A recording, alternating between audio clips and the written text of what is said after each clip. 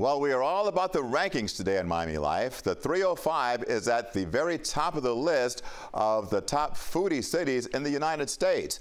A new survey by Wallet Hub on the best and cheapest foodie cities puts Miami at #1. Of course, we've got countless great restaurants to choose from, including Boshan Bistro, Maman Bakery, as well as classic spots, of course, like Joe's Stone Crabs. About 10 new restaurants open here each month.